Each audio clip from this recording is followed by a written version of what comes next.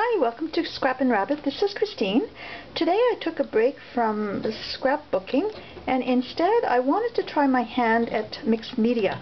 And this is the little book that I made using mixed media techniques. I saw a lot of beautiful videos on YouTube with tutorials on how to make some of these journals. I didn't follow exactly the procedures. I used the materials that I already had in stock because a lot of it I didn't have, so I just ended up winging it.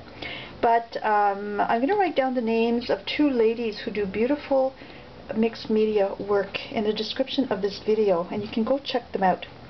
So this is a journal. I think it's 100 pages, a little notebook, and I lined the inside. And to work on this, I removed the covers so that I wouldn't get the pages dirty. And this is what I ended up with. I have a title. It reads LOL, Explore, Dream, and Discover. And on it, I started off by using gesso here on the covers, and then I covered them with a little bits of lace. I don't know if you can see that, just a little bit of lace. And then I used a beehive pattern and some of this modeling paste, and I've got that on the album. It might be hard to see on the video. It might be easier in the back. Here it is. You can probably see that design. I've got some beehive pattern on there. And then I put this chipboard key, and I made that with the Sizzix die. And the same thing on the back. This part comes from the Sizzix die, and I put a little flower and leaf in the middle.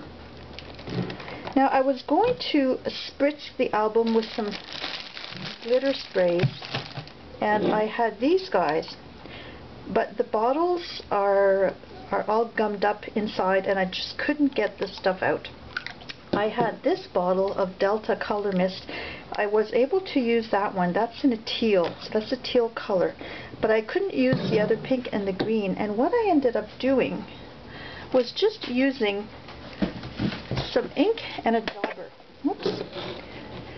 So I had this box of ink, and I used just a makeup sponge, and I daubed the color around, and I find that it worked just as well as using the spray mist. Then I had this clock die cut, which is this one here by Sizzix, and I painted this in a bronzy color, and I just used some Mod Podge and mixed some of this Pearl-X. I think it's Pearl-X. Yeah, Pearl-X powder. And I got this little shimmer on here.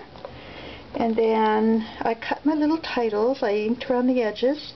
I put a little bit of ink on the ends of a border, and I've got a bit of bling here. I made these little flowers with the pearl and bling center, and I've got a little bit of bling going out there. A little chipboard heart that I had in my stash. And these letters I also had in my chipboard stash. Then I have these three little buttons, and again I applied some gesso, and then I used this color of ink and I just dabbed it on.